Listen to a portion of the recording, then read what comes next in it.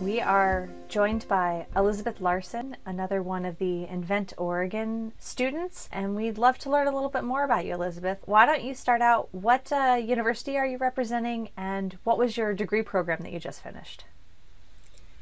Hello, everyone. I'm Elizabeth. Nice to meet you. I'm from Willamette University in Salem, Oregon. I just graduated with a BA in studio art and a BS in chemistry in 2021. So I've just been working for a year since and adjusting to post-grad life. That's excellent. A huge congratulations for all of your hard work that has gotten you here, and another congratulations on wrapping up an internship. That's wonderful. Tell us, what is your team name and what role do you serve on the team? Fabulous. I am part of Learn to Play, which unfortunately does happen to be just a team of one, and I am working to fill all of those roles, but I'm actually really enjoying that. I'm a person that kind of gets bored with just one challenge or one topic. So it's actually been really fun to think about filling like the business and like the engineering, the design, and the marketing role. But I definitely could use some team members that would make me stronger. But I'm still having fun with the one-man show so far. That's excellent. Everyone's entrepreneurship and innovation journey takes a lot of twists and turns, and you find yourself maybe exploring different avenues of it that you didn't know you were going to love. I think it's really lovely. So I have to know, tell me more about Learn to Play. What is it? What are you trying to create here?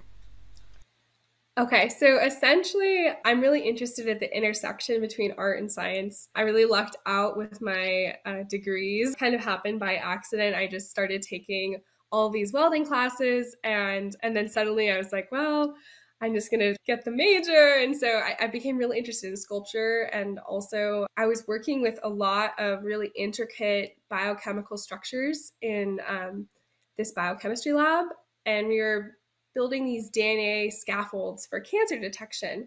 And these structures were so hard to explain to people because there was no way to conceptualize them three-dimensionally. So it really just made me think about how, first of all, how awesome science is and how cool it is that all of these things exist, like a microscopic scale.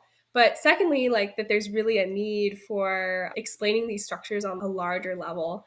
And because I'm also a person that enjoys really playful things and sometimes really absurd things, I just had this idea one day that I needed to make a nucleic acids playground and take all these structures and blow them up like three-dimensionally and make it an educational. And I just became really fixated on this idea. And maybe partly it's I also really love teaching. I've worked as a writing instructor. I've worked in elementary schools as like an assistant science teacher. I've worked as a tutor. There's really nothing more that I love than teaching. And so I kind of saw this opportunity to bring together all these things that I was so passionate about, which was like the science, the art, the education, installation, and like these whimsical ideas. And so that was the birthplace of the Nucleic Acids Playground, which more formally I'm calling Learn to Play as a business model. That is absolutely incredible that you took something that you were inspired by, saw an avenue for it, have moved forward to develop this into something that you can share, and it seems like it can be so flexible. And with that, it seems there's a lot of different avenues that this could be deployed in, a lot of different markets, a lot of different ways this could grow. So who do you see as your target market, and where do you see this being able to scale up to? Where are the avenues to install this? I guess I'd like to start like locally in my own communities in Oregon. I'd love to be able to like prototype this playground and then like work to find the national grant funding or even like private funding to have it installed somewhere. And then I'd really like it to maybe just grow as a national model, that maybe we could have all these different spaces that are geared towards science communication and education for everyone. And that we could have multiple different themed parks and they could be installed throughout the country. I guess one thing I've been thinking about a lot is we create museums as places for people to go and access information. And that information is supposed to be available to the public. But there are a lot of ways in which museums are still like incredibly inaccessible to people. And so by placing like these educational spaces in a true public setting and having there be no admission or any requirements for partaking or playing in these spaces, that maybe it could be more accessible and we could change the narrative around science communication, because I think there's still a lot of really inaccessible like language and approaches that are used with science communication education. And I also just think that the way we present science is often incredibly serious and sometimes downright boring. So I think this is my I'd like to lead an ultimate uprising against boring scientists or boring scientific papers through my whimsical structures. I absolutely agree with you. You've found a way to take something you love and seen an avenue for how important it is to share it with other people, and what a huge impact and effect that could have on the next generation of scientists and entrepreneurs and inventors. You know, at InventOR, we try very hard to be inclusive and understand that when the next generation and young innovators get exposed to STEM education in a way that's accessible and speaks to them, they become, that stays with them the rest of their lives, and they understand that they can do it and it can be accessible.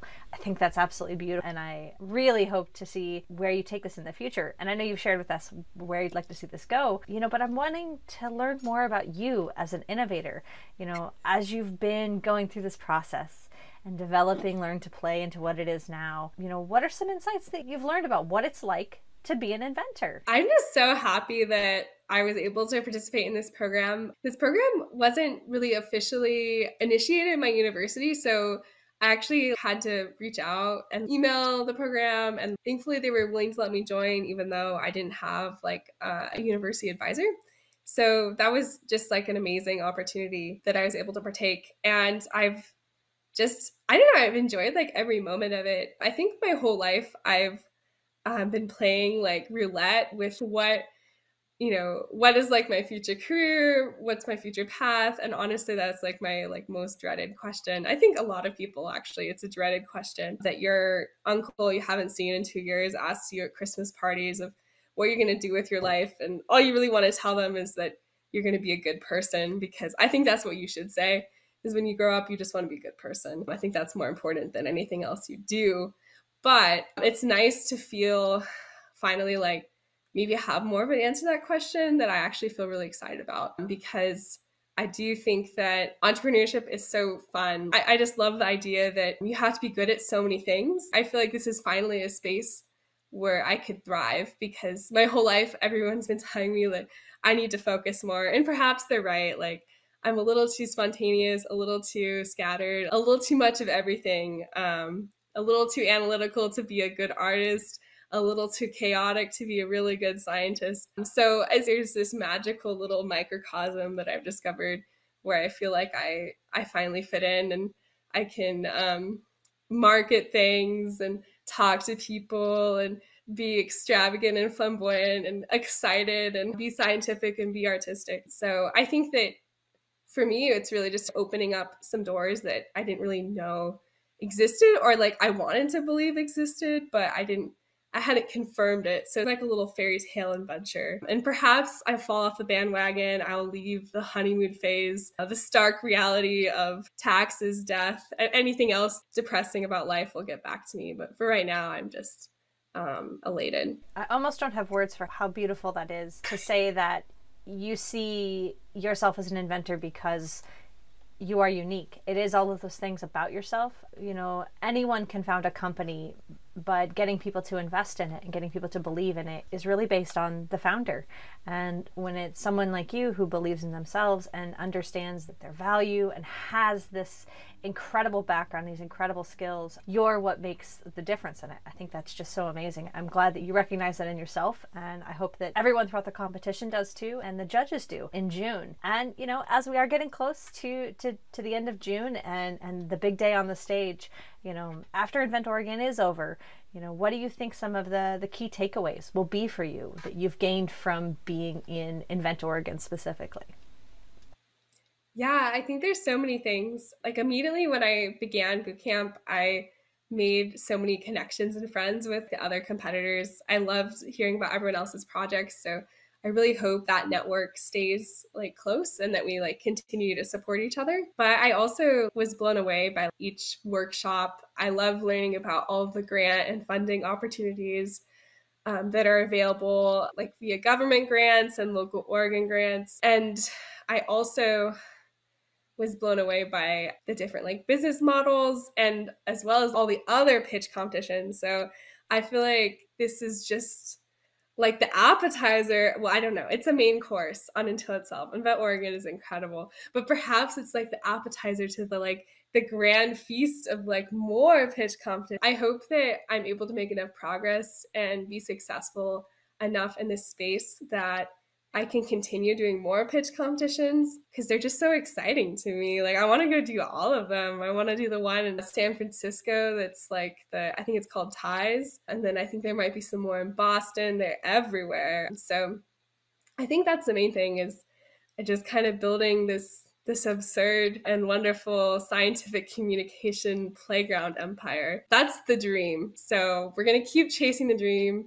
We'll have some backup plans. We'll understand, maybe it won't work. That's okay. But I'm going to try my darndest and learn a lot and have a good time. Well, at the end of this, you definitely have us all believing in your vision and believing in you. And I can't wait to see you up on that stage, this stage, the next stage, and see where all of this takes you. Elizabeth, it has been truly a pleasure to work with you through InventOR Oregon and see you shine. And I can't wait to see what you bring to the stage on June 24th. Thank you so much, Abigail, for your time. It's been so fun getting to know you, as well as through this interview, another avenue in which to explore. So thank you so much. Thanks for being with us today.